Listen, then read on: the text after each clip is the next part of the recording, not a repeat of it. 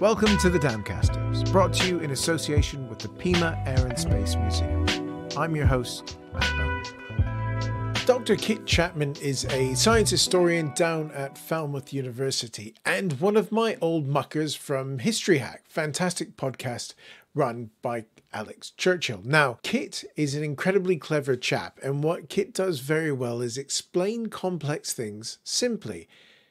And today we're going to be talking about nuclear testing, because that's a big subject that he brings to life, as you're going to hear in the episode, in an incredible way.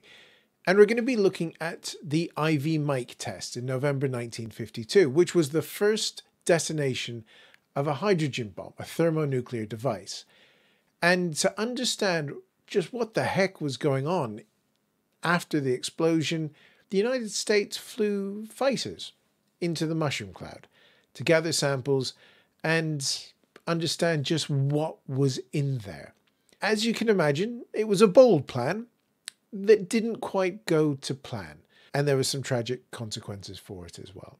So in this episode, we're going to be looking at what a thermonuclear device is, how big these things are when they go off, and what happened when F-34G Thunderjets flew into a mushroom cloud. As always, please do stick around for the middle of the pod, where we will be regaling you with one of the helicopters involved in today's episode as we visit the Pima Air and Space Museum, who are our fabulous sponsor for this pod. But we have to get straight into this, and immediately I'm going to start with some silly questions because I didn't do that well in science and I need Kit to help. Right. So what I normally do is do like a recorded intro and outro afterwards once we've talked, so that it's not like History Hack where we start one thing and go wandering off on something else. How do you want to be introduced is the first question. Dr. Kit Chapman, science historian based at Falmouth University. Super. Cool. Right. Well, this is where I get to do my best role and play the idiot.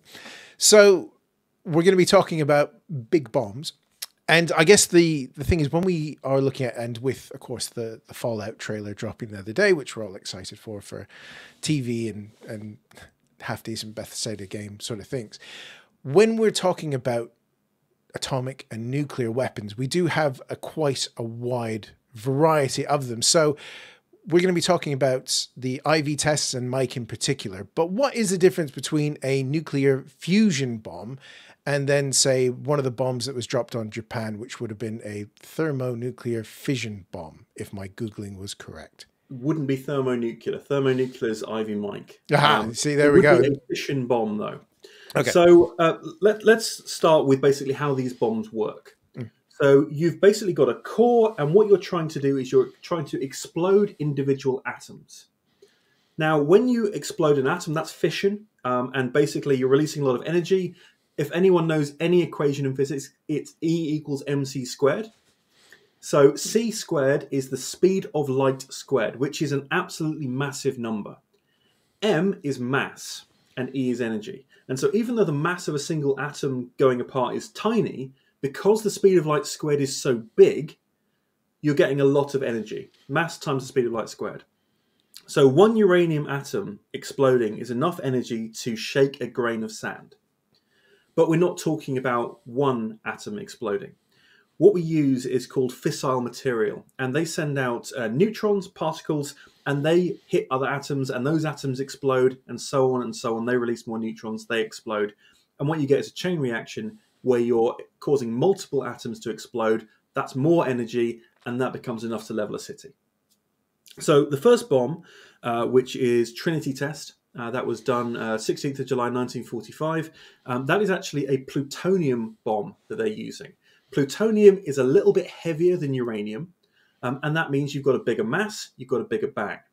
The first drop bomb that's used in anger is uranium because it's much simpler to make it go boom. Plutonium requires you to compress it. Uranium, you can just fire in a neutron and off it goes. So Hiroshima, that is a uranium bomb. Plutonium, it's a slightly bigger bomb, that's Nagasaki. Now we're talking in terms of the amount of energy released in tons of TNT equivalent. So if you imagine 1 ton of TNT going off, that causes a certain level of boom. For a nuclear bomb, we're talking in kilotons. So Hiroshima and Nagasaki, we're looking around 10 to 15 kilotons, 10 to 15,000 tons of TNT going off. When we get to Ivy Mike, this is when we start going into thermonuclear bombs.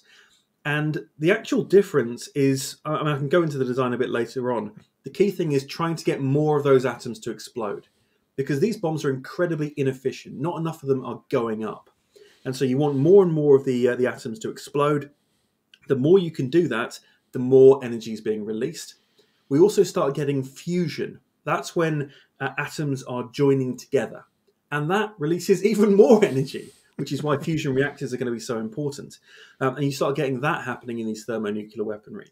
We use isotopes, heavier versions of hydrogen for this, which is why they're also known as hydrogen bombs.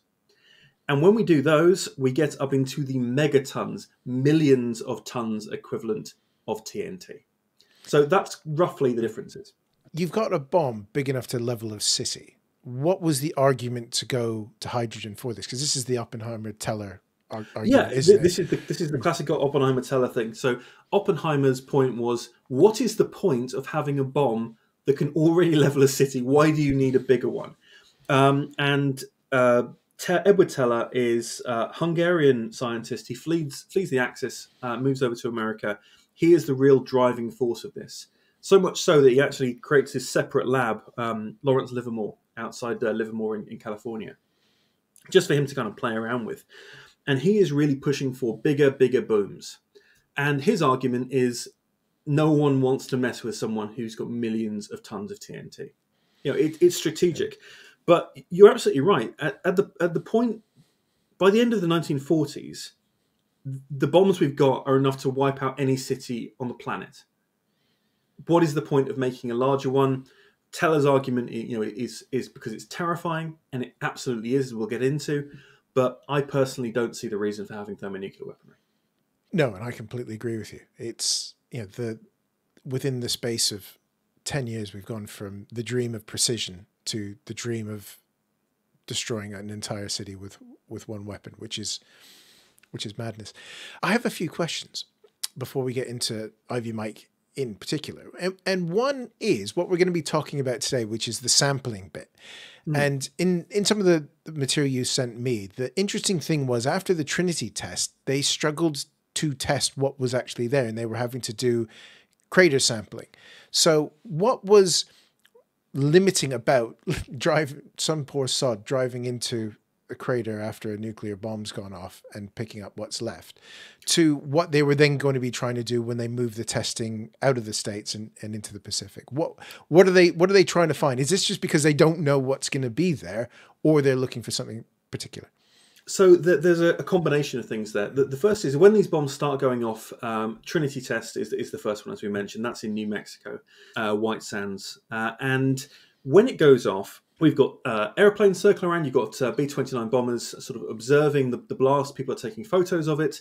And as you're right, people drive down to the crater and they have a look at where the bomb's gone off, and they try and work out the yield. How big was this bomb? And that's only one data point. It's not all of the data points, because you've also got to think about where's all this matter gone, and it's gone up into the stem. How much has it gone on? How many neutrons are flying around in there? How much fission did we have? How much fusion did we have? How effective was this bomb in exploding all of the plutonium that we had in the core?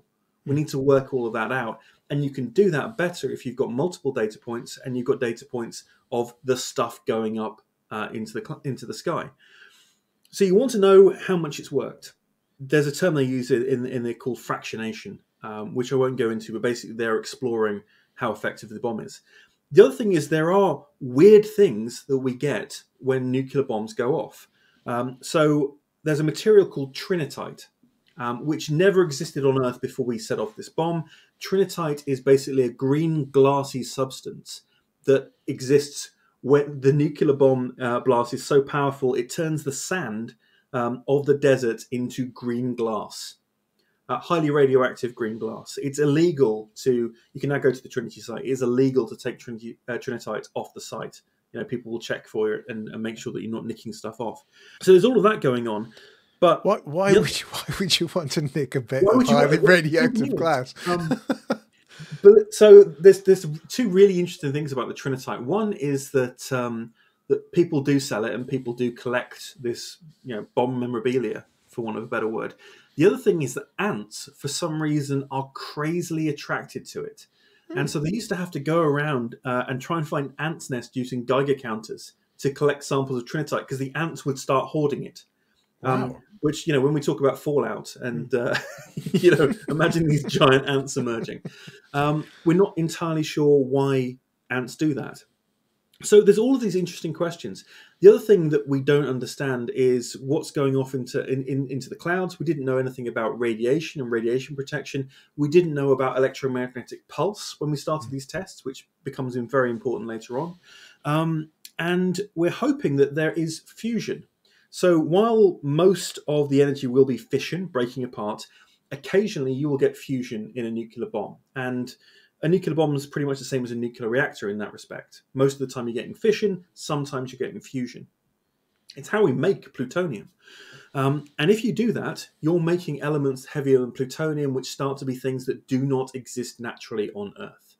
The next ones are americium and curium. You cannot find americium and curium anywhere on Earth except they have been specifically made in nuclear reactors or in nuclear bombs. And at this point in time, we're only up to californium, which is element 98. Plutonium is element 94, so we're 4 elements up.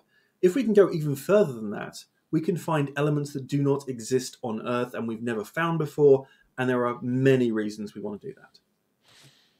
See your first book for more on Absolutely. that. See Super Heavy by Kit Chapman for more details.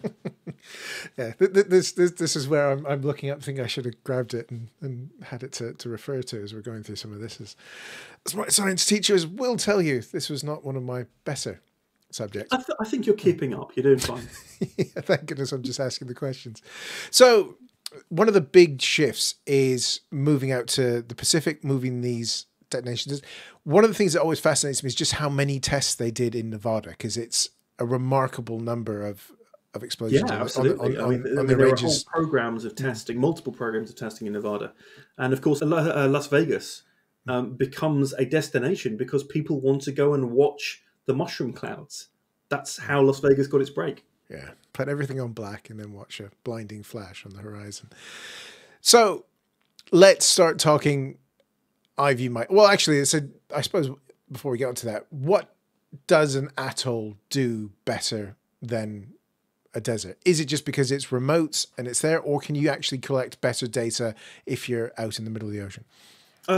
Yes, there is security. So a desert, nice and secure. An atoll, hundreds of miles away from anyone else, is incredibly secure. This is basically the most secure place you can find it. But of course, it is incredibly remote as well, which creates all kinds of logistics problems for the United States and other countries. So there is an aspect there. Another part of it is, while the desert might be where you're setting off the bomb, a wind will drag that radioactive cloud over to cities, and people might start falling ill. And the last thing the US government wants is to have a population that's ill and then suing them for enormous amounts of money. So the wind effects are something they're concerned about. An atoll also is a fantastic harbour for shipping. Right? I mean, it's almost a perfect harbour in the middle of the ocean. So you can use that as a staging post very neatly. And if you want to experiment what happens when a ship is destroyed or bombed by nuclear weaponry, you've got that capability as well. So there are several big tick boxes for atolls. The final thing that you can do, which is really quite simple, is that when the bomb goes off, as I mentioned, there's going to be all kinds of debris and stuff going up in the cloud. There is simply more random stuff in a desert than there is in an ocean. We know what the ocean's made of. So apart from some of the coral, that's a really good reason to do it in an atoll as well. So we're heading out to the Pacific for this, and the name of the atoll is one of those fantastic names which I can never pronounce. It's Eniwetak. Eniwetak. See, that's why I've got you here. So what are the hopes for the test? Because this is the first test of a hydrogen bomb. Yep. So this is Teller's moment. He's won the argument, and they've headed out to the Western Pacific. Yeah, so this is part of the Marshall Islands. The best way to think of it is if you draw a line north of New Zealand and sort of east from the Philippines, where those lines intersect, that's where we're doing it. Fantastic. I shall put something up. So that's that's it, because it's terribly remote. It's it's they're having to cover. I remember watching the Ivy Mike original test film, which is weird. It's like absolutely nuts. Yeah, and if you've seen any Godzilla movie, that's the bit they always play at the start. Yeah. Yep. It's that big sort of mushroom cloud blooming out. Yes. So, funnily enough, I was watching Godzilla clips earlier. Don't ask me why. So what are the hopes for this test? What are they wanting to do besides, this finding out that this thing works?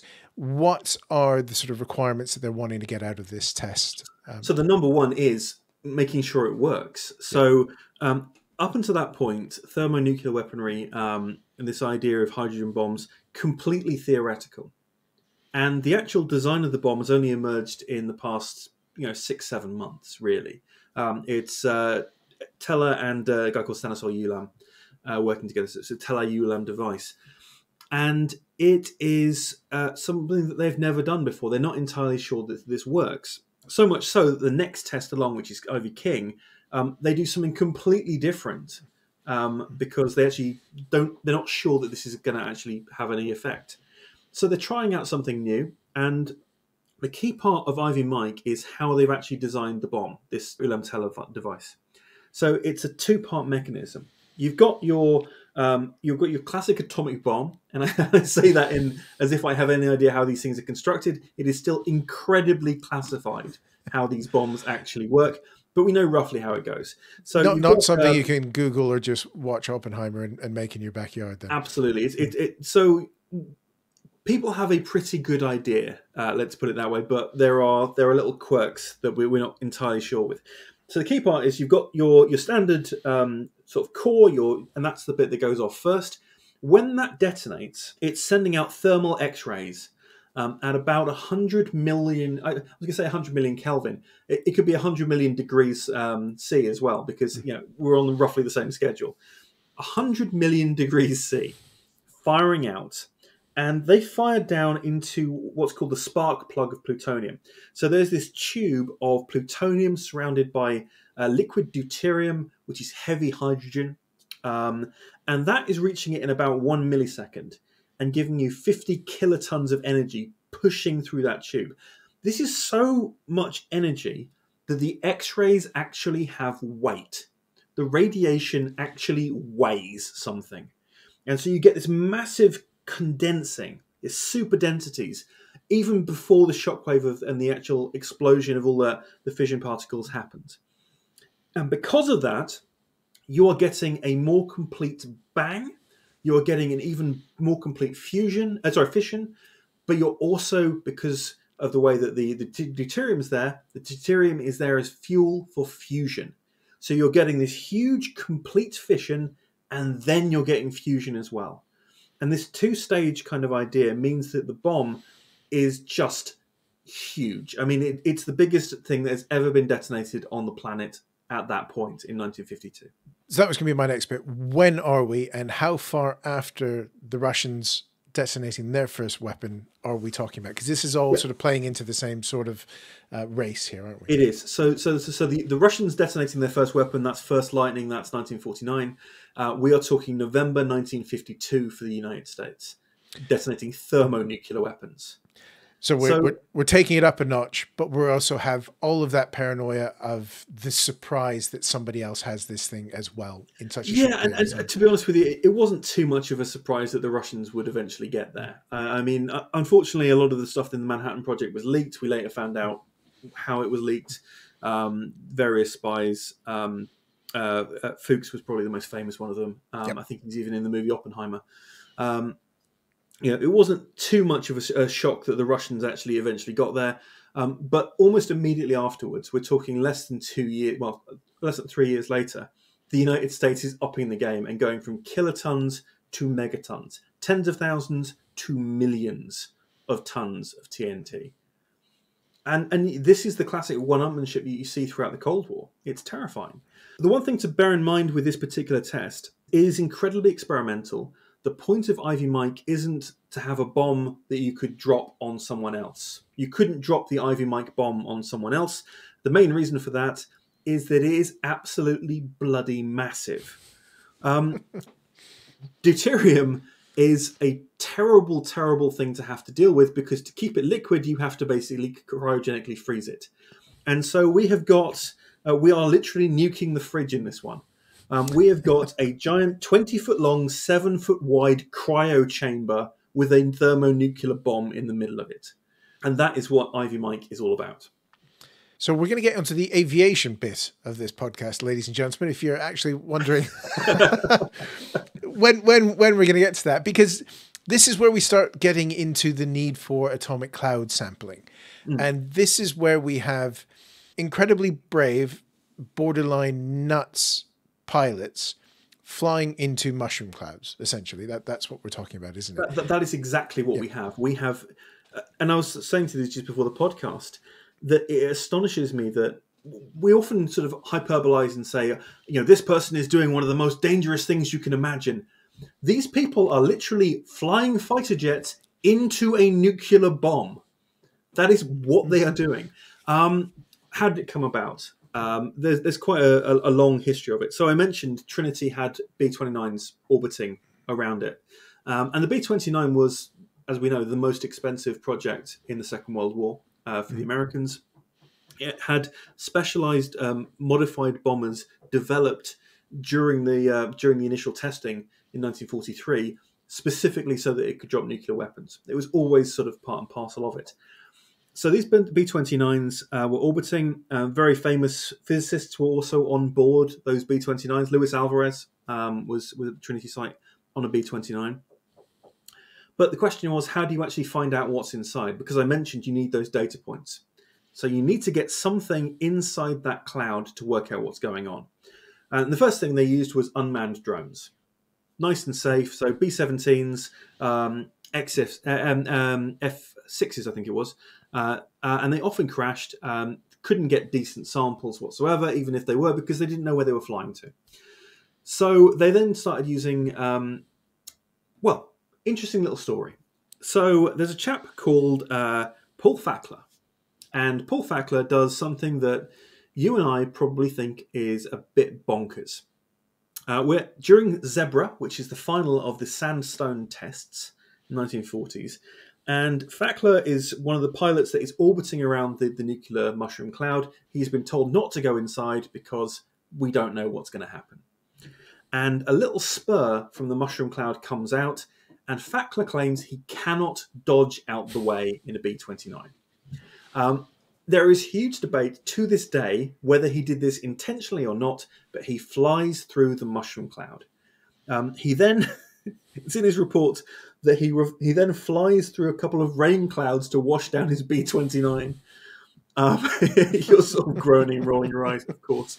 And those convenient rain clouds in the desert. Absolutely. Yeah. And then nobody died. Nobody got sick. It was absolutely fine.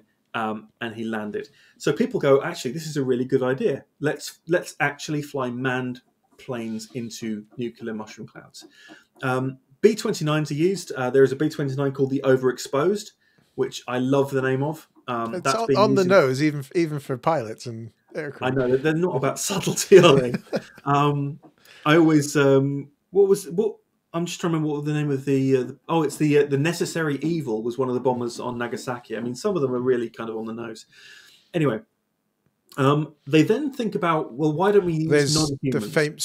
There's the famous image of the downed airman that's got murder ink painted on the back of his jacket as well. Yeah.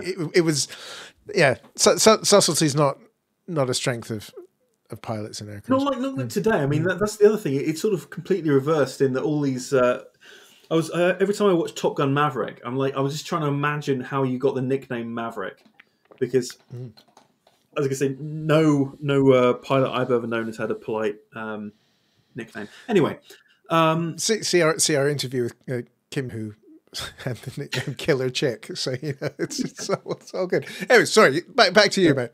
We're moving on. So they try F-80s, and they're called QF-80s because they use chimpanzees. But this is where we get into the problem. EMP, as I mentioned, electromagnetic pulse, is something that you get when a nuclear bomb goes off. And the chimpanzees didn't know what to do, and the chimps all crashed and died.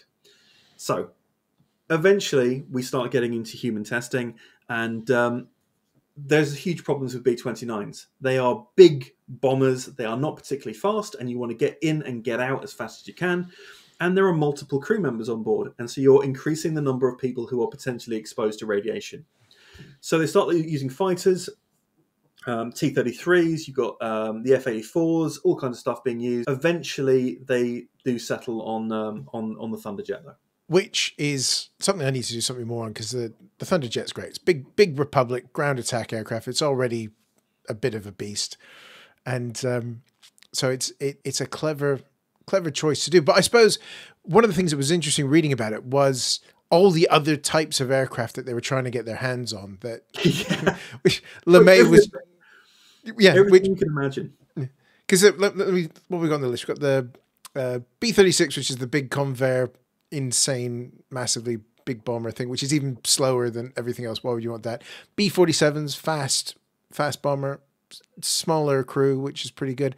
B-45, which is that sort of nuts, almost like a Cambery sort of thing as well. But LeMay's not having any of it, is it? So they're having to resort to fighters. So he nixes all of this like 6 months out, saying, no, I need it for Strategic Air Command. We're not having that. You can't have these planes. F-89s, F-94s, they haven't got the ceiling because we know that this bomb is going to be high. And so we fall onto the F-84 Thunderjet. One of the reasons is it's a jet, so it's moving a lot faster than a prop plane. And bear in mind, again, 1950s, jets still relatively new. F-84 by this point, it has been tested repeatedly in the Korean War. It's worth mentioning that initially it was a bit of a lemon when it came to a plane, but I think that by the time I think is the but by the time of the F-84G, they've got everything sort of more or less sorted out. You can refuel in flight, which is incredibly important when you're over the Pacific. There's an ejection seat. It's got anti-G, which is goodness knows what's going on in that mushroom cloud. Transfer of fuel automatically, and it can be modified very, very easily because for anyone who's ever seen one of these, you've got it's a long cigar-shaped body, and then you've got your flat wings. Some of them did have slanted wings. Boney's looking at me like I'm some sort of heathen for saying swept, my dear man, swept. Yes. But these ones have got long, flatty wings, and then they've got sort of cigar-shaped fuel pods at the end. And these fuel pods are fantastic for atomic sampling because you can just take the fuel out of them and you can put all your gizmos and gadgets in there. And we've got Geiger counters, we have got temperature gauges, we've got electronic distortion equipment. We have got basically everything you could imagine to detect what is going on in there. And we've also just got lovely little nets and filters. And these filters can just scoop up whatever nonsense is in your mushroom cloud and bring it back to base, and you can analyze it. The F-84 Thunderjet is perfect for this kind of work. So the filters and the collection things that they're bolting onto the wings of the Thunderjets are essentially just big scoops. We're not talking anything particularly fancy. They're just trying to collect because they don't know what's there. They're just going to be collecting everything that goes through. Yeah, the best way I could describe it is it's like a pool filter. Okay, so it's just whatever's flowing through there, it's going to gather it up and it's going to catch it. And it's really nothing more complicated than that. The actual sensor equipment, as I mentioned, there are several other sensors for things like radiation and temperature. And that does mean that you've got multiple gauges. So these pilots went through a series, it's 16 different training programs and missions that they end up going on before they're even allowed to be part of testing. Because they are not just flying a craft through a nuclear bomb. And bear in mind that is not easy. There is a lot of turbulence in there. But you're also monitoring multiple gauges simultaneously while you're doing that. You're activating the collection because you've got little doors on them. You've got to open those up and actually scoop them. And of course, watching what you're doing in terms of fuel and everything else that's going on. So this is an incredibly difficult job. This is not something that's easy. And also you've got to be, I think, a little bit bonkers to want to fly into a nuclear bomb. A little bit. That's a bit of an understatement. What sort of kit were these guys given? Because they don't know what they're going to be flying into, but they're going to know that it's a lot of radiation. Were the aircraft modified with lead, or were they given anything to try to help them in any way? Yeah, they were. So there's multiple things that sort of go on in terms of minimizing radiation risk. When they're actually on the ground and they're removing the samples, it's done by guys called decontamination grunts, and they are actually collecting things with a 10-foot pole. They're literally, not touching the aircraft. The pilots have to be trained to get out of the aircraft once it's landed and not touch the sides so they don't get any radiation. But they are given some basic equipment. They are given lead-lined gloves and lead-lined jackets, which the idea is to obviously protect against radiation. Lead is a fantastic protector against radiation, particularly when we get beyond alpha. So alpha radiation you can block with a piece of paper, very, very easy. Beta, gamma, a little bit more difficult. And this is the idea of trying to keep them alive. What it doesn't do, and they don't have, is any kind of protection through their breathing equipment, which is something that the US was aware of and they were concerned about. And of course, later on, it would emerge that many of them would develop cancers later in life. We'll come back to that. And let's talk about the test itself, because this is not a few guys on an atoll with a very big bomb, as you said. Oh, no. This is a lot of kit dedicated to this test. Yeah. How big are we talking here? We're talking 9,500 military personnel, 2,300 civilians. We're talking a small city. We're talking the size of, an average attendance at Craven Cottage. That's a bit harsh. It's more than that now, my dear Chapman. The bomb itself, 74 tons.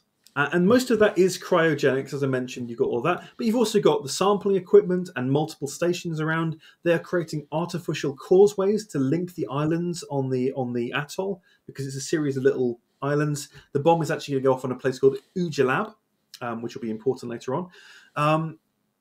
And so there is just... the circus is suddenly arriving on this remote atoll at the very end of the Marshall Islands. It is a huge program. And so they've got to build runways down there so the planes can take off. And bear in mind, anyone who knows anything about the F-84, it's renowned for having a long takeoff. You need a massive strip. There is all kinds of work going on. So we're going to have new air bases. We're going to have reasonably short-ranged aircraft. F-84 is massively underpowered. That's why air refueling was so important for it. One of the things that was in those old documents was a lot on the command and control. So they are putting a lot in place to ensure that outside of the blast range, the aircraft can be refueled, can loiter, can get in, get out, refuel again, and return home. We've got electric beacons, we've got refuelers, we've got command and control from a B-29, we have got command and control from Navy as well. So there are multiple ships in the area. They're about 40 kilometers off the bomb site. It is a coordinated scientific investigation conducted by US Army, US Air Force, US Navy, US intelligence. This is, sort of cooperation between the forces writ large. It is not just a bomb's going off and a couple of air people are flying around it. It's far more elaborate than that. Was there any idea for the crews what they were going to be going into? We sort of talked about the sort of skimming the edges of the earlier tests, but was this really a case of the classic Blackadder gag about, here's your map, fill it in as you go sort of thing? Are we sort of speaking that, or did they have any idea about what they were about to get into? The answer is yes and no. So did they have an idea about what they're testing? Yes, because obviously, as we mentioned, Nevada test site, people have already started flying into nuclear bombs at this point. We have got experience of people going into that environment. No, because no one has ever set off a thermonuclear device.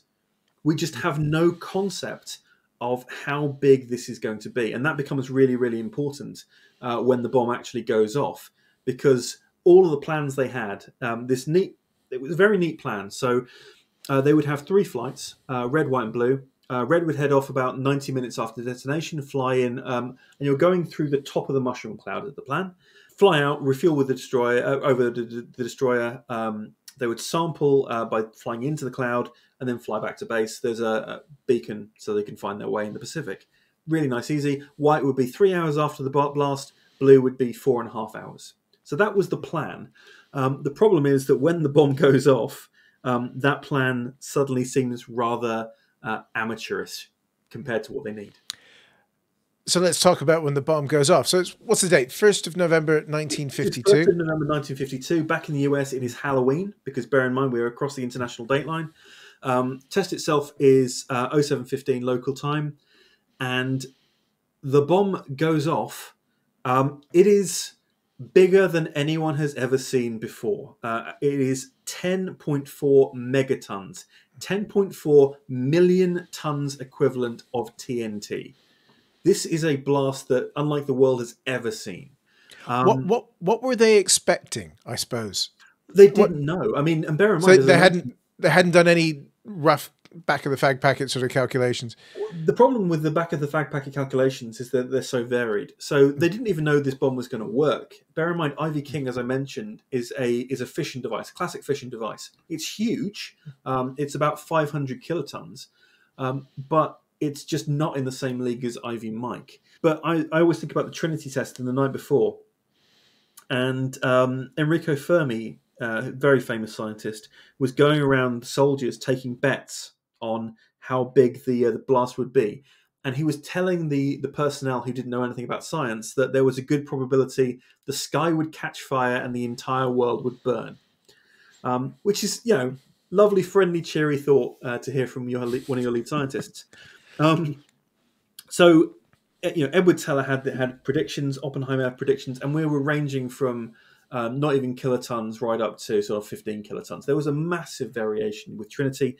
The truth is, while we had a rough idea, hoped it would be megatons with Teller, no one was entirely certain. But 10.4 million tons equivalent of TNT, that is one heck of a blast. And 77% of that, about good 3/4, that is fission. That is the classic fission explosion. 25% of it, give or take, that's fusion. So we've got a huge blast there. It is so successful that Edward Teller, over a Halloween party in San Francisco that evening, he gets a seismic reading on his scales, and he knows the bomb has gone off.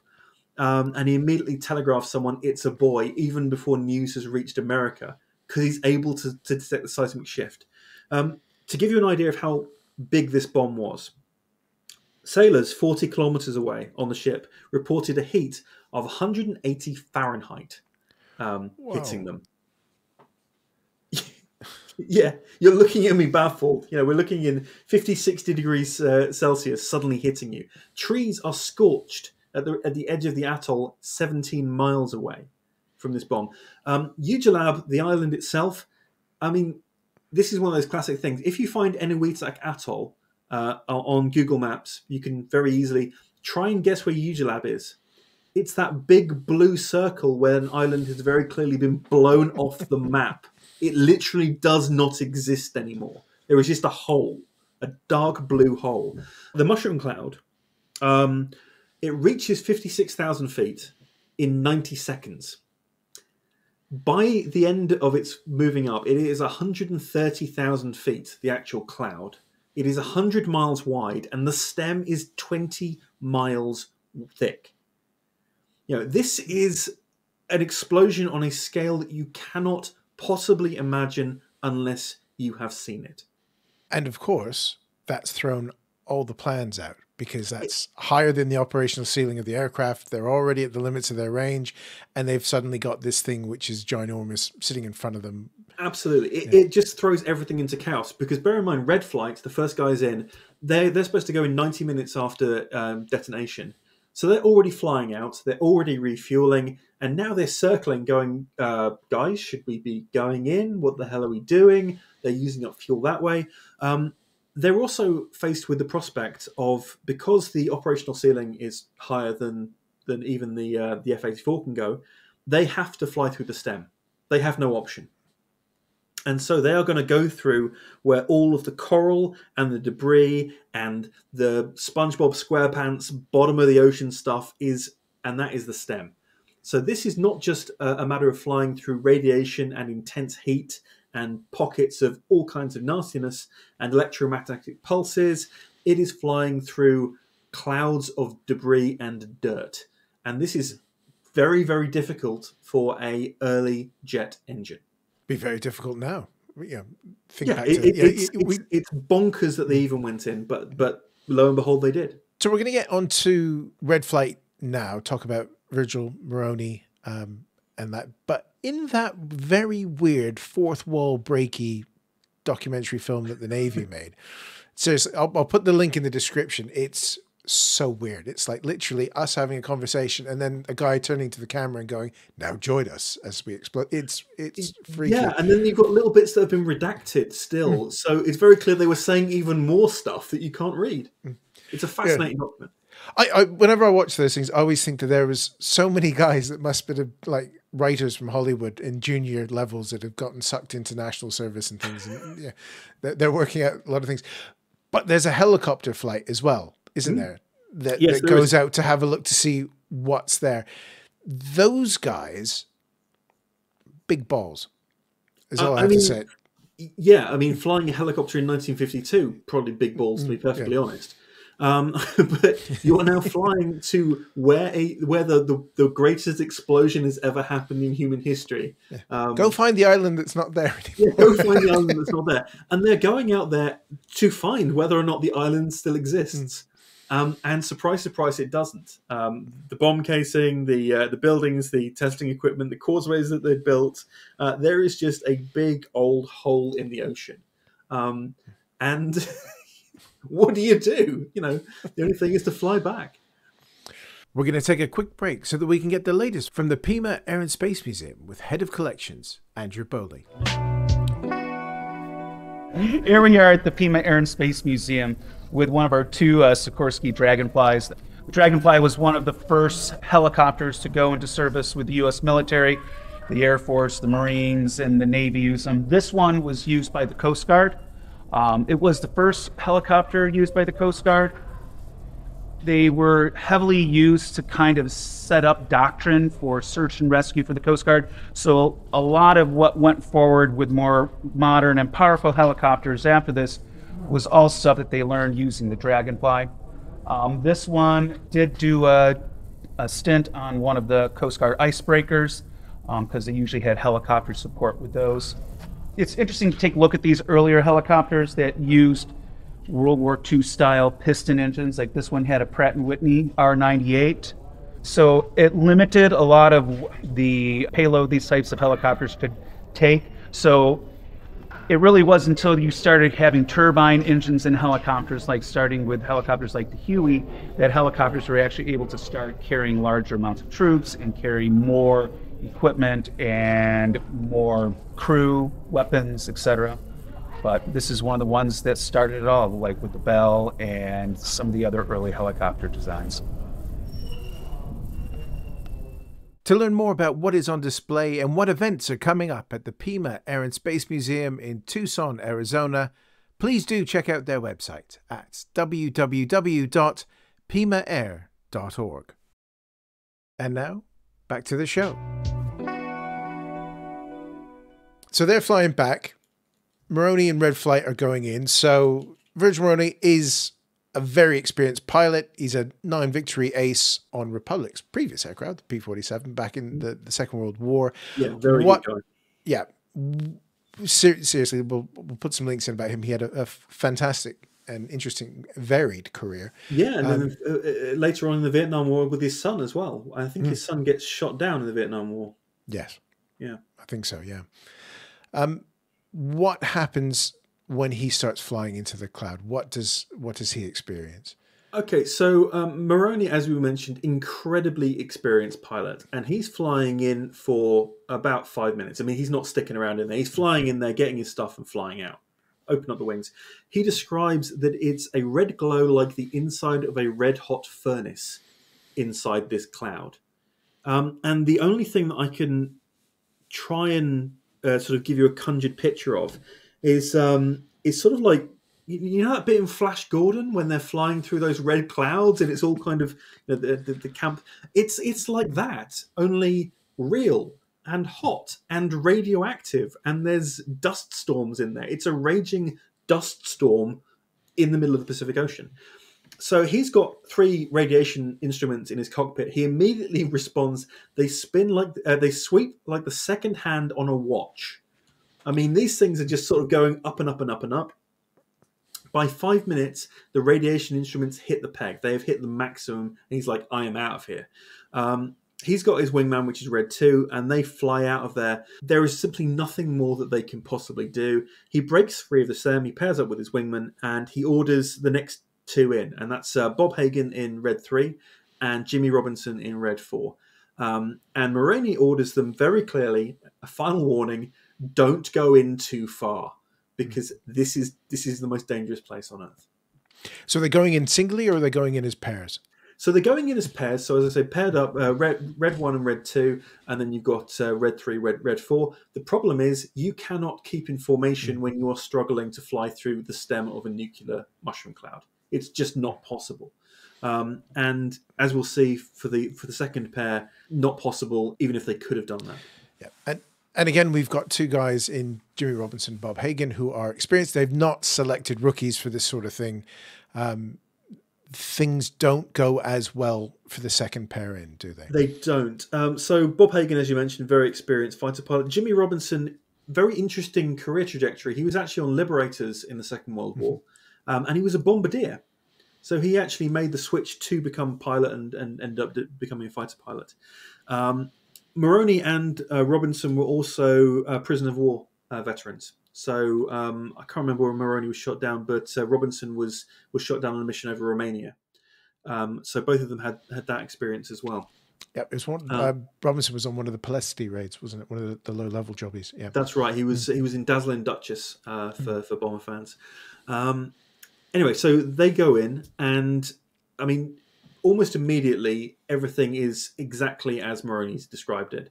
You know, Hagen's and Hagen's response is very similar in terms of it's still red in here, it's still a furnace, and Robinson almost immediately runs into trouble.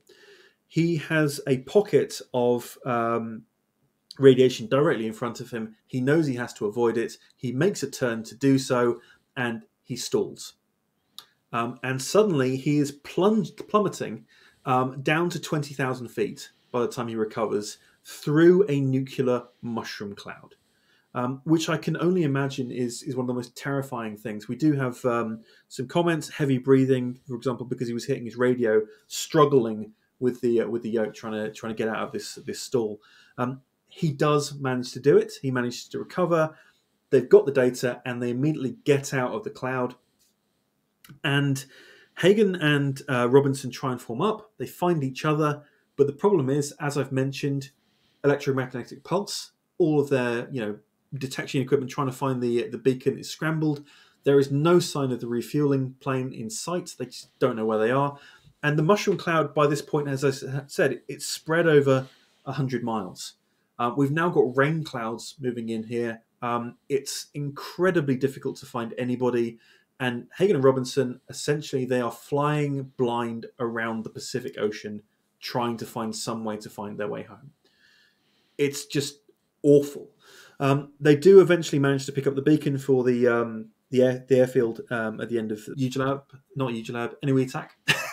They do find it on Enuitak. Yeah, I was going to say, trying to land on Ujulab at that point would have been very difficult. Very wet. Yeah, very indeed.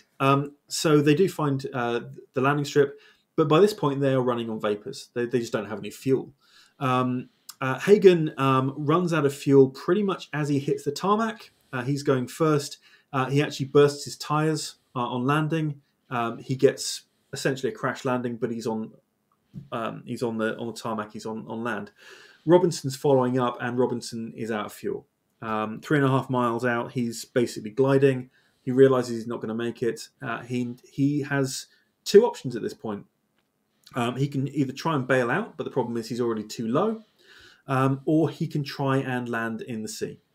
It looks like he tried the first one. First of all, he was going for it, and then he decided actually he was going to make a sea landing. The problem is that it doesn't go very well. So the rescue helicopter is basically rushing out to him as he lands.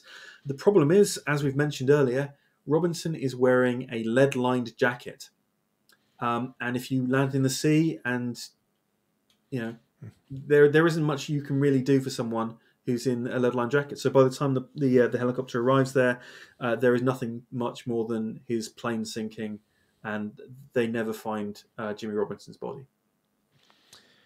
But they are able to recover his samplers. They are able to recover the samples from the craft, and there is some controversy as to whether or not it was from the samples of Jimmy Robinson as well that they managed to get. But I have spoken to people who know a little bit more about that particular test than the official records, and there is a suggestion that yes, they were able to recover those filters. Because of the nature of this test, Robinson's death, I don't want to say covered up, but he doesn't get a memorial in Arlington till many years later. It's one of those things that it's too secret to be able to talk about what actually happened. It's also the big problem is less secrecy and more bureaucracy. So he is awarded the Distinguished Flying Cross almost immediately, which is presented to his widow a few years later. The problem with getting him a place at Arlington, and I'm glad to say that he does have a place now at Arlington. I've actually visited it. He gets his place in 2002, 50 years after this happened. The problem is that no one knows who this falls under, because at this point everything is very much ad hoc. While we've got a lot of sort of test squadrons, things like that, and the 4925th Test Group Atomic from Special Weapons Command, 4926 Air Sampling Squadron isn't set up till the next year. And those are the ones that are going to carry on doing this. So it's a bureaucratic black hole.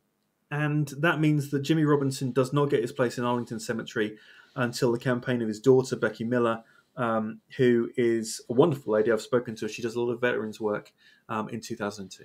So what have they found? Because these guys have flown into hell on earth, or hell in the sky, I suppose, and they've captured a lot of stuff. And this is where elements 99 and 100 on your big chart come in. Yes. So I mentioned earlier that fusion is basically moving one place up the periodic table. And I won't go into the hows and whys of it. It's about to do with protons, and this is an aviation podcast, and I'm sure you couldn't care less. One thing they've scooped up is plutonium-246. So this is an incredibly neutron-rich isotope of plutonium. Isotopes are basically variations of elements that have got more or less neutrons. This one's got loads and loads of neutrons. They calculate from that there must have been 10 to the 24 neutrons per square centimetre in that cloud, which is bonkers. I mean, that is just, that's a lot of zeros. That is an awful lot of zeros. That is 10 to the 24. Awful lot of zeros. I'm just trying to work out is that a billion, trillion? So it's astronomical figure. Lots. And the scientists, it comes back to Los Alamos, which is where they're doing the investigations. A sample of it also ends up at Berkeley. And Berkeley realizes very quickly that if you've got plutonium-246, you must also have plutonium-244. And plutonium-244 is a very weird isotope, because while plutonium doesn't exist naturally on Earth, it's got far too short a half-life, which I won't go into, but basically radioactively it breaks down. Plutonium-244 has a half-life of 80 million years, which means that theoretically, if you've got enough of it, it could be from the origins of the solar system. We could actually find some stuff. And later on, a scientist at Los Alamos does find some plutonium from the origins of the solar system in a different rock, in a meteorite. But we're getting off track. From that sample, that sounds like a fun podcast to do. We'll come. I was going to say it's completely separate, completely different thing, but we'll move on from that.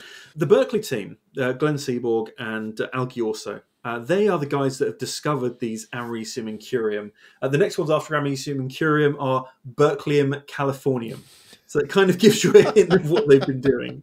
And they realize that if you've got 10 to the 24 neutrons per square centimeter, you must absolutely must have made americium, curium, berkelium, and californium, and then maybe the next one after that as well. What's beyond californium? We don't know. We haven't discovered it. That's element 99. And what maybe we made something even beyond that. That could be element 100. So they start getting samples and they start analysing it with Los Alamos. There is a big hoo-ha over Christmas because various labs, everyone wants these samples, everyone wants a bit of the filter, everyone's claiming they found all kinds of stuff. In the end, Berkeley are able to partner with Los Alamos and they officially claim elements 99 and 100 from the samples gathered by Red Flight. So Jimmy Robinson has potentially become the first person who died discovering new elements. And the elements are named Einsteinium, after Albert Einstein, and Fermium, after Enrico Fermi, who we just mentioned. They are on the periodic table for the rest of time. These are the only two elements that have been discovered, to my knowledge, by airplanes, or involving airplanes. And they are the only two elements that have been discovered by atomic bombs. But it is quite an astonishing legacy for people, incredibly brave people, who flew into a thermonuclear mushroom cloud. So, ladies and gentlemen, when you think back to those chemistry lessons and things in the big chart on the wall, those ones in the bottom right corner. Bottom right corner? Yeah, they'll be the bottom right, yeah. Yeah. Were discovered by very brave men in interesting, rickety Republic tactical fighter bombers flying into a mushroom cloud. Let's wrap up. When does all this get made public? Because I'm guessing the test itself would have been public reasonably soon. The discoveries, though, would have taken a while to get out. Yeah, so the discovery. So as I mentioned, there is an academic bun fight, for want of a better reason. Love an academic bun fight. You guys do that very well. So that's going on in 1953. These elements actually start first appearing in 1955. So it's relatively soon. The reason is that the Swedish do a completely different approach, and they discover elements 99 and 100 and go, haha, we found it. To which the Americans have to very tacitly sort of respond, we found it by other means, and we did it a couple of years earlier. To which point everyone knows exactly what they're talking about. So, yes, Ivy Mike, you can't keep a secret. I mean, this is the one thing I always find hilarious about conspiracy theories about the moon landing. You cannot keep 10,000 people quiet. It's just not possible to do that. So everyone knows about the testing. Everyone knows what's going on. The thermonuclear device. There is no point having a thermonuclear device and not telling the Russians about it, because the whole point is to intimidate and scare the pants out of them. So they're very, very quickly revealed. The elements, as I mentioned, the discoveries, we're looking a couple of years, but everything is pretty much out in the open by 1955. What happens to the crews? Because I was able to see that Moroni only makes it to 59 and dies of cancer in 1980. Yeah. I'm guessing that's a relatively common story for these chaps, because they must have been taking huge doses in those clouds. It is one of the tragedies of the 20th century when we look back at what could have been done and the various things that really should never have happened. It's not the only place where we see that in nuclear development. The Hanford site is in Washington is notorious as probably the most nuclearly polluted place on the planet. It will take over $1 billion to clean up. People have developed cancers. Many of the people who saw the first Trinity test developed cancers. Richard Feynman would be a good example there. And many of them die in other ways as well. So you're right. Virgil Moroni dies relatively young from cancers. We know that many of the other pilots who went in on these, even if they were given a clean bit of health, and they did try and monitor them. I mean, I should point out they tried to limit the amount of exposure they get in Roentgens from these tests and put limits and things like that. But the reality is, when you are dealing with people who are flying into mushroom clouds, there is only so much safety you can do. It is always going to be an incredibly perilous profession to have for a job fly into nuclear bomb. So unfortunately, many of them do develop cancers later in life, and there are many campaigns, not just from people who are involved in the testing, but also people who live downwind, people who were located nearby, people who were forcibly moved and ejected from their homes, so these tests could be carried out. And ultimately, I'm just glad we never actually used one of these things, because if a thermonuclear bomb was ever used in anger, it is game over for all of us. Because it gets to that point where the Russians or Tsar even scare themselves with these things, isn't it? I mean, there's what's called the Tsar bomber, which is 70 megatons, I think it is, something ridiculous like that. There is no point for that weapon. I mean, they actually get to the point where they're saying, why are we even doing this? And there is a reason that we haven't developed nuclear bombs beyond the 1950s in terms of technology. There are obviously refinements. We now use lithium rather than deuterium, things like that. The simple answer is, it is the one thing in human history that we have got so good at, we have had to stop. Because there is no point making a better bomb. I think that's a good place to wrap it up. Because why? I mean, what better way to say the futility of this, and the amount of people, because there's just been the recognition for the British nuclear test survivors as well. This is something that's living with us now. It continues to this day. Living memory. And as I mentioned, Becky Miller, who's Robinson's daughter, she wasn't actually born when he died. Her mother was pregnant at the time. The other thing we often forget, these are young men. We're talking about men in their 20s doing this, which is just astonishing. But yeah, this is events that happened within living memory. There are people who witnessed Ivy and Mike test who are still alive today, and it's just, we can't afford to forget it ever. Let's change tact a bit. What are you working on at the moment? Because that's all terribly exciting if you're allowed to talk about it. But pimp the books as well, because they're both great fun. And thank you very much. So my first book is Super Heavy, which talks about why we're making things like plutonium, and obviously the story of I mentioned of americium and fermium is in there, but my particular interest is what's called the super heavy elements. So the ones we're making now, and the ones we discovered just a couple of years ago. Why are we still making elements? What are we trying to do there? And if you're interested in the science of the periodic table, it's a very niche but very interesting little book, I think. My second book is Racing Green, which is about technology in Formula One and other motorsports, particularly green technology and how these technologies have spiraled out from motorsport to help sustainability. I also look at things like how Formula One helped during the COVID-19 pandemic and helped save lives. And I'm currently working on a book that's sort of tracing back the origins of chemistry and alchemy all the way back to ancient Egypt and China and a bit beyond as well. And if people want to learn more, what's the best way to keep updated with you, sir? The best way is you can go to my website, which is the unoriginal kitchapman.co.uk, or you can follow me on Twitter at chemistrykit. All the links will be in the description below. Kit, it has been too long. We need to meet up for a beer soon. Absolutely. And thank you so much for this. This has been fantastic. And the numbers weren't too big. I think I got it. I cannot thank Dr. Kit Chapman enough for joining us here on the Damcasters. I found that absolutely fascinating. And the steps that go into these world-ending devices, why do we have them? It's just, it blows my mind that these things are still around. Because when you look at the old footage of the tests, and I'm going to put the description to that rather mad documentary the US Navy made in the description below, it's nuts. And it's cost so many people their lives, not just Jimmy Robinson. Yeah, it's not good. But buy Kit's books. They're great. Super Heavy and Racing Green are both superb. Links to them are in the description below, as his website and his Twitter. So do check him out and give him a follow, because he is fantastic fun. And like I said, one of the best communicators of science that I know.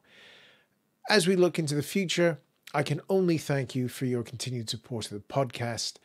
things are going well. Our last episode with George Holt on the B-58 is causing some controversy, but is going nuts on Instagram, so do check that out.